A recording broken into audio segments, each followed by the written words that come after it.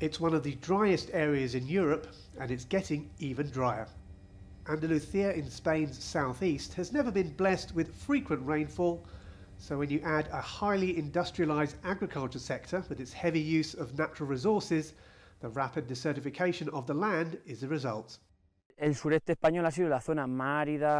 Southeast of Spain has always been the most arid area of Europe, and with climate change, the difference with other areas is even bigger.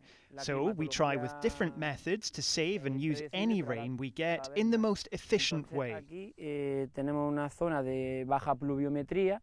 CGTN first met Miguel 2 years ago. His work for Al Vilal, an eco-business association, has centred on a process known as regenerative agriculture, using old, less intensive farming methods, allowing the land to rehabilitate.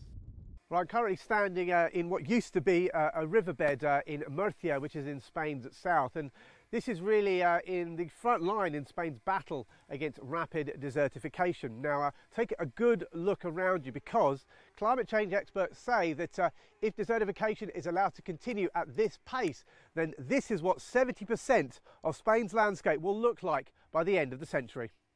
Spain is one of the worst affected, with a fifth of the country already suffering from desertification, but it's a problem being faced by regions and countries all over the world, including the US, Italy, Greece, North Africa and the Middle East. For Miguel, the globalization of agriculture has been a major factor. His solution: think smaller. We need to use crops that are appropriate for a specific area. They need to be able to adapt to the climate in the region, to the soil, the atmosphere and the methods of farming in that area. Finding solutions to this global issue is one way to help reduce the impact that climate change has here in one of the driest regions in Europe.